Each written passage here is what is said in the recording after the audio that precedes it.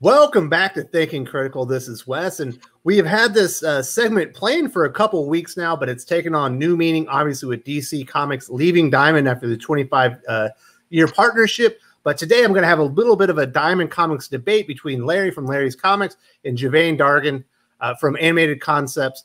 He's also had some work in the business as well. Larry, tell us where you're coming from. Well, I'm going to talk about Diamond Comic Distributors from my firsthand experience as a 30-year retailer, receiving shipments sometimes multiple days of the week, unpacking orders, visiting their warehouse, knowing personnel in the warehouse, seeing them grow from small to big. That's where I'm going to come from. All right, Gevian, what's your angle? And I'm coming from the every man's perspective on the other receiving end of it, as the customer has to come in, dealing with spine ticks. One very fine, and all the room and the innuendo I've heard from retailers, publisher friends, and fellow customers. So I'm gonna take it from that perspective.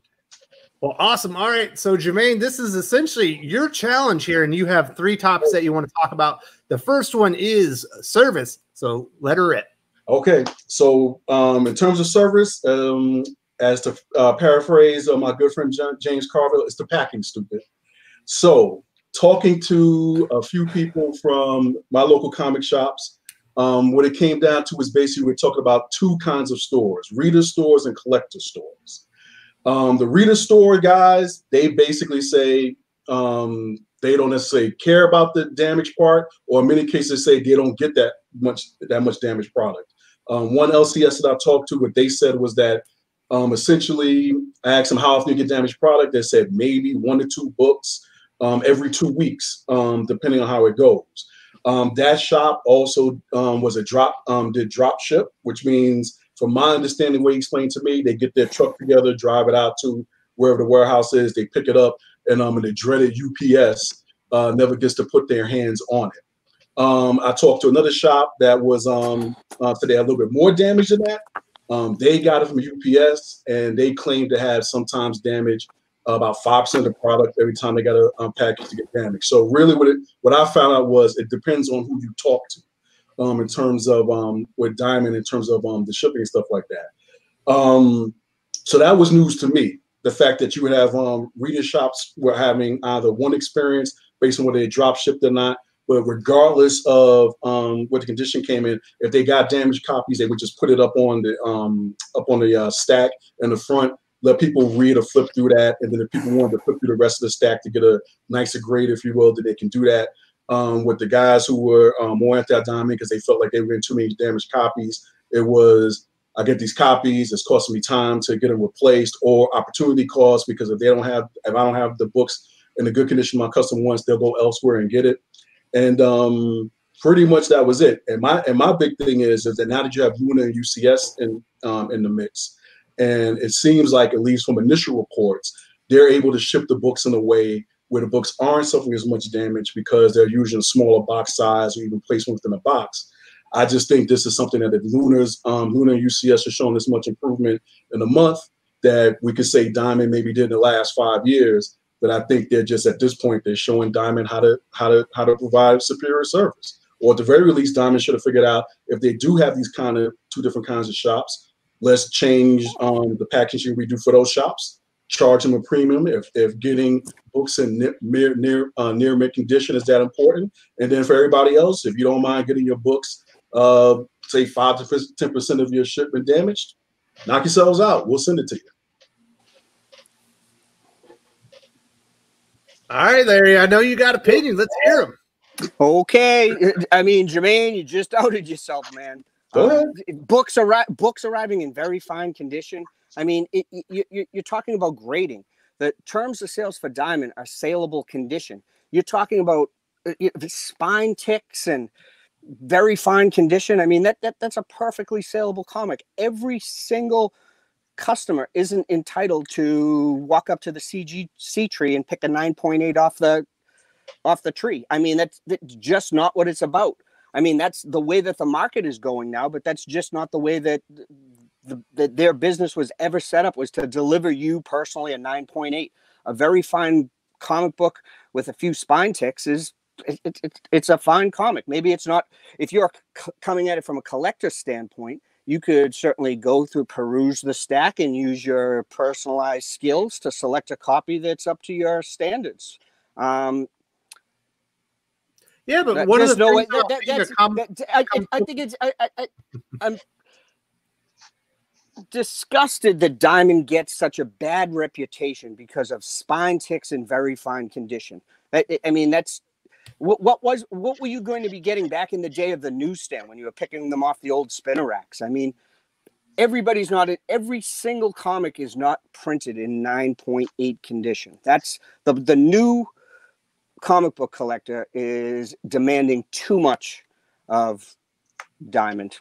I think they get a bad rap. You know what Steve Geppi is? Steve Geppi is the product of a comic book angel who had a baby with your grandpa. I mean, he's just a delightful man. Okay, all right, Gevian, collectors prima donnas.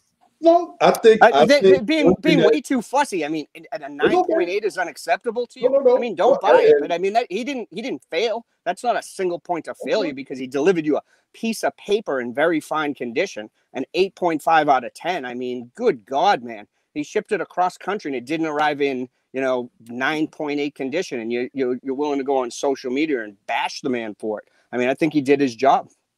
Okay, so first thing is, I never said 9.8. I said no. You said you were complaining about very fine. Yeah, I complaining about very fine and spine ticks. I mean, that's still saleable, sir. In the newsstand, I don't have a choice in that. A local comic shop, I would think, would have a little bit more control over the kind of product they don't. They don't. You would think they do, but they don't. But they don't. They get them the same as a newsstand. They're delivered to them. Then doesn't Diamond have a responsibility to respond to what the market conditions are, to provide a packing service that'll get those books to the customers in the condition that they want? No, you can select the condition you can go to the shop yourself and select the condition that you want. Why do they have to deliver you a 9.8 every time? Their terms of sales are saleable. A saleable book could be a fine copy. You're complaining about a spine tick. I mean, come on. Okay, so what you're saying is they don't have to respond to the conditions of the market or the preferences of the customers in terms of the product that they receive. I'm psyched with buying a very fine copy off of a shelf. I don't look for spine ticks. I mean, I think you're being hypersensitive. Honestly, if you're hypersensitive, shop the stacks. Pick out the copy that's best for you. Oh, because first of all, you're right about that, because that's what a very fine comic's a beautiful comic. You're telling me that Diamond they delivered the product. They delivered the product in beautiful condition, and you're complaining. Okay, so you're saying it's beautiful condition. So in your mind, what's beautiful? You just said very fine. In your mind, you said. I don't have to. I go to the shops and I see books in very fine condition with a spine tick. I mean, that's a beautiful comic. A 9.8 is a rarity, sir. You're expecting. Video, there were near mints all over the place. Oh, okay. So you just said that Diamond said, okay. So now with the other side of your mouth, you just said that Diamond has delivered near mints all over the place. So what is it? Are they delivering all beat up copies, or are they near mints? That's not what I said. What I said was that some retailers reporting that they rarely get a damaged copy. Some other retailers say that they get 5 to 10% of damaged copies. If I was going to say, based on what I was hearing from people, what the difference was that it's either UPS is getting their hands on it, which is resulting in more damaged copies, or they're picking up the books themselves with a truck from a dropship thing, which is not resulting in UPS mishandling their books. So I'm not saying that even books are coming from the printer into Diamond in very fine fashion. They do. They do. If you buy them by the case, you open a case from the printer, and sometimes from the printer, they messed up from the printer. I mean, a 9.8 is a rare gem, sir.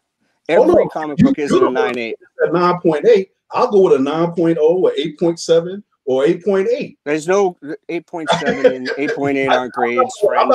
You said you started the conversation at 8.5, saying that you said that a very fine is unacceptable. I'm telling you, a very fine copy is a beautiful comic. You just told me that you're complaining about a beautiful comic book, a very fine copy with a spine tick. In your opinion, but you're not the one. No, not my opinion. It's by the rules of Diamond, by the terms of sale. Diamond is required to deliver the product in saleable condition, not destroyed. And 8.5 is not a destroyed book. It's a beautiful comic book. All right, fellas. So I think we've spent enough time on the first topic. Gevian, what is the second topic that you wanted to cover? Oh, well, the second topic I want to cover was just the financial condition of Diamond. So I have a problem with a business that has had 100%. Yeah, go ahead, get their hand over the face there, Larry. Had 100% market dominance for 25 years, and the first, and admittedly, major hiccup, basically has to pretty much shut down operations within 2 weeks. Basically, say they can't pay, and even when they come back, maybe do 25%. A business that's wrapping up that much of the market and basically doesn't have anywhere from a 1 to 2 to 3 months reserve. I've got a problem with that.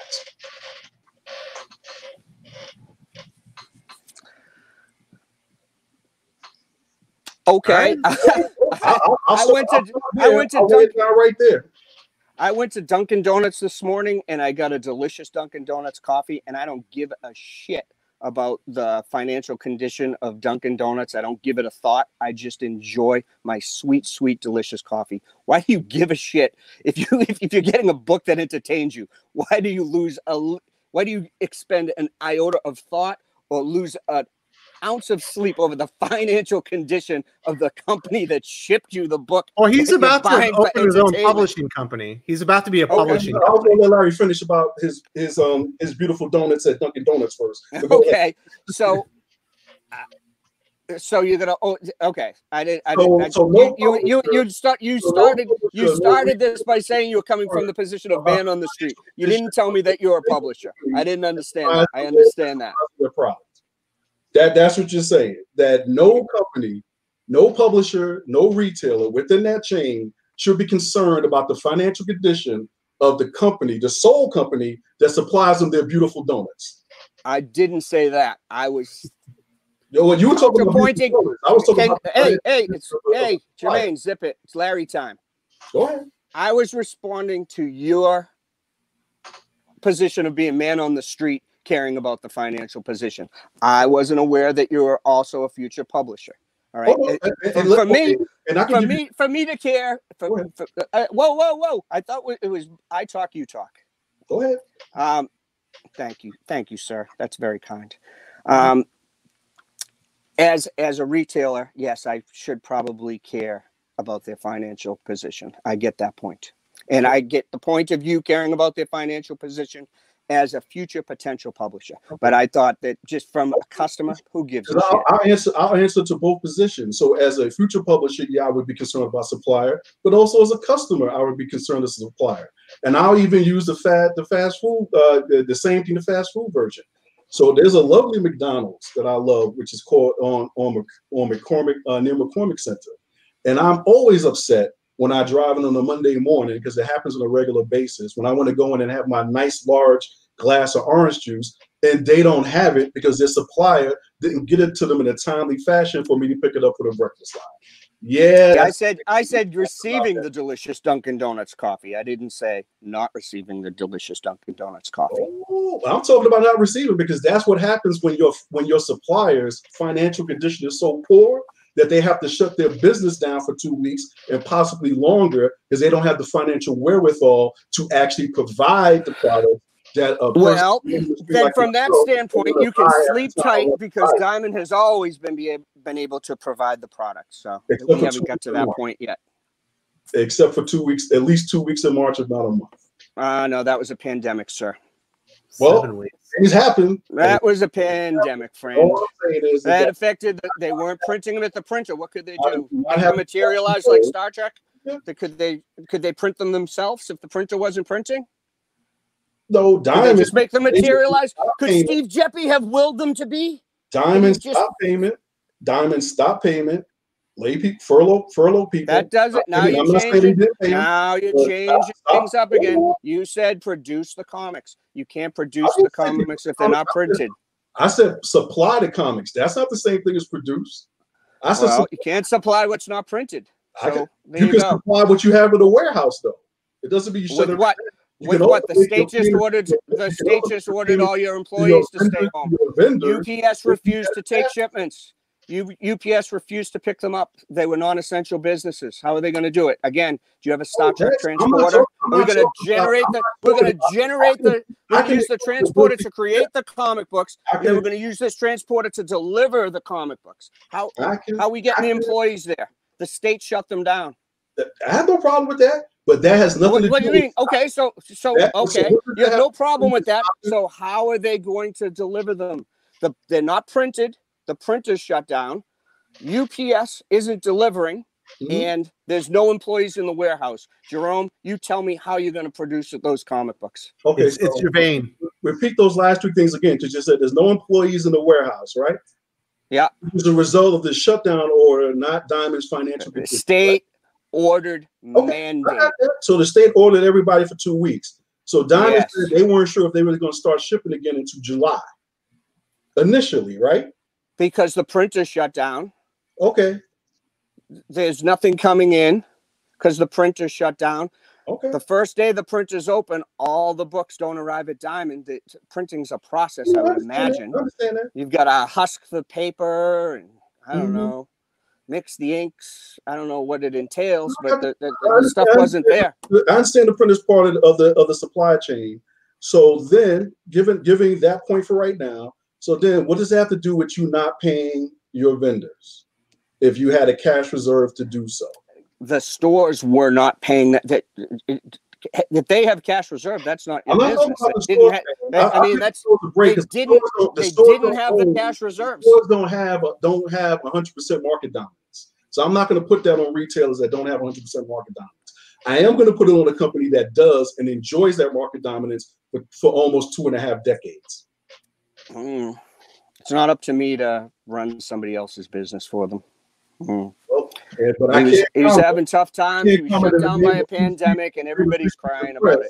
If you're so concerned, I mean, just distribute your books. Do self-distribution. If you don't think, if you're not going to take my word that they've been great with me getting indie books out. In these circumstances over the past weeks, self-distribution has definitely become. I would do it. You seem like you got that all under control.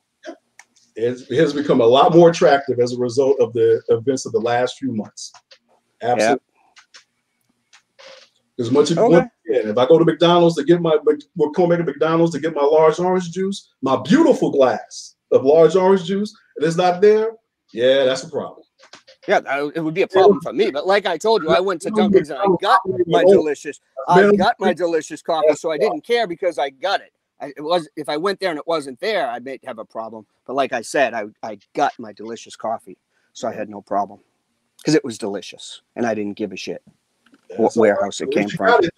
But if you don't get it, then I got a problem with the supplier, whether I'm a man on the street, the retailer who can't offer my customer the product they come to and looking for and ready to pay for, and even a vendor who's like, wait a minute, I thought I got you. There were no customers in New England looking for comic books because they were all shut. All those venues were shut down by state ordered shutdown. Like most of the country was. And then they also started offering curbside pickup almost immediately after that. Of course we did.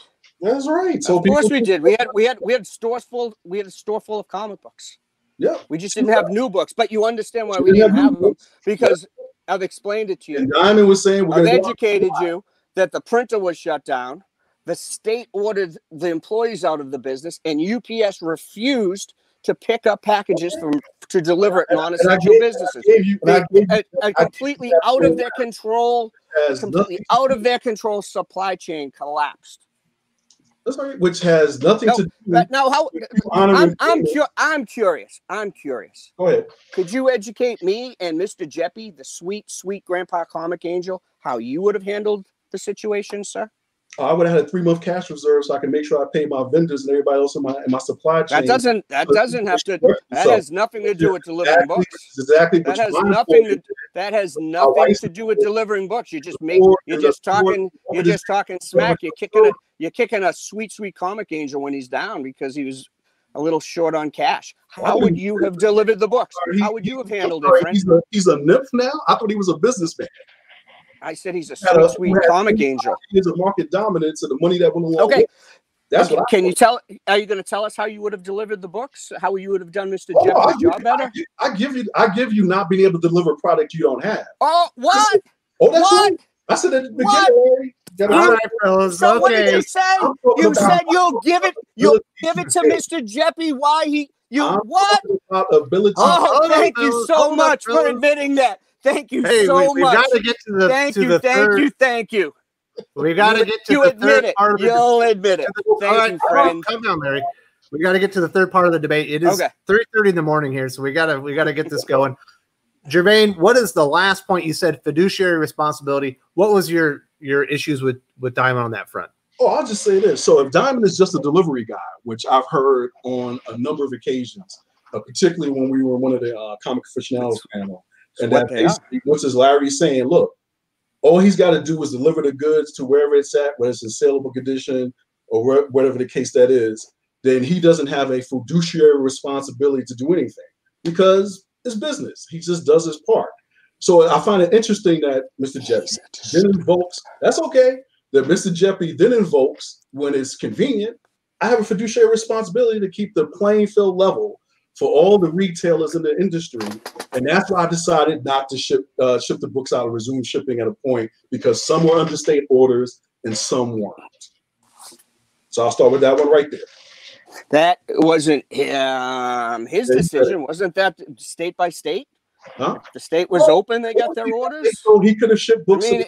As you said, the reason why you're talking. I'm sorry. Go ahead. The reason why he wasn't able to ship books beforehand was because stores were shut down because they weren't essential, and it was all based on state orders. But as we know, the state orders across the country did not remain the same the entire time. But Mr. Jeppy decided he wasn't going to ship anyway out of fiduciary responsibility to the retailers to keep a level playing field. Well, thank you. You're wrong. Mr. Jeppy decided what. Mr. Jeppy, excuse me, it's my turn to speak, sir. You're talking on my time. Stop it. Go ahead. Mr. Jeppy decided to do what he did based on a retailer survey. We all got a survey, and it was an extensive survey, and we told our situation, and we voted for what we wanted, and the results of the survey is what he did.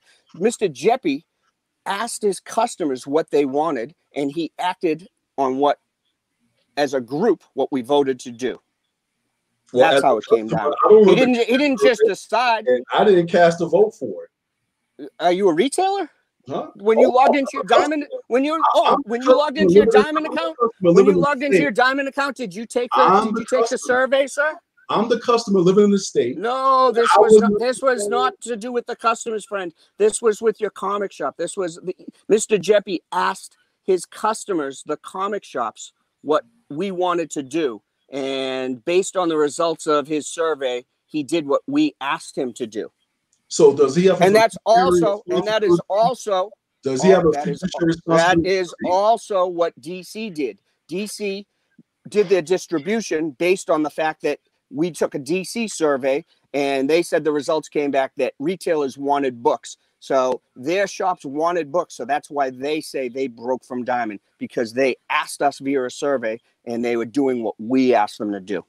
So let me get this straight. So you told Diamond you didn't want them to ship books to you to keep the playing field level, but then when you guys talked to DC, you said you wanted the books. I just want to it was a cumulative vote. How I voted was for the continuous flow of spice. I wanted the continuous flow of product because I was out there hustling, hand delivering books and doing curbside delivery. I never wanted it to stop. Even though the whole country, I always vote for books.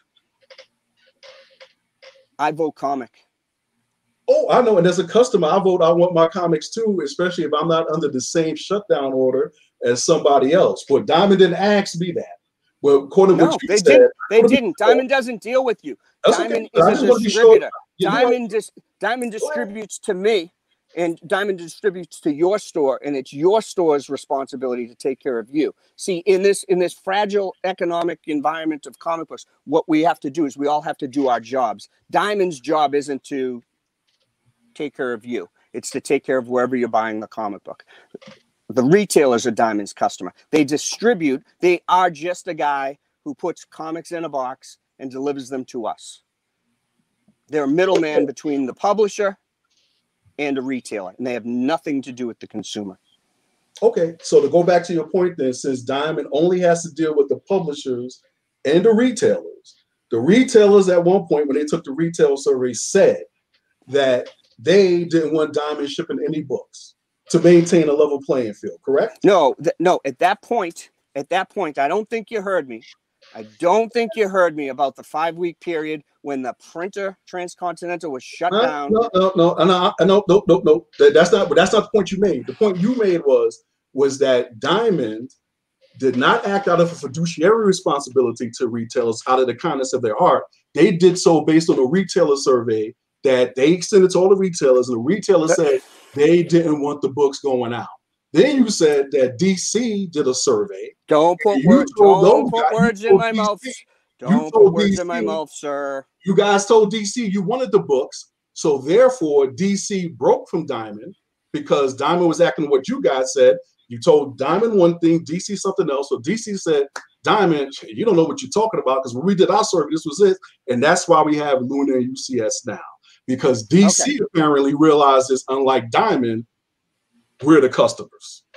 Okay, now look. Larry's turn. Okay, now wrap your head around this. We're talking about 2 different surveys for 2 different time periods. Okay. Diamond's survey was asking retailers once the state mandated mandates lift, what would you like us to do? They weren't sending us out a survey for what do you guys want now. DC sent out a survey for what do you want now. It was 2 separate surveys about 2 completely separate situations. You understand that?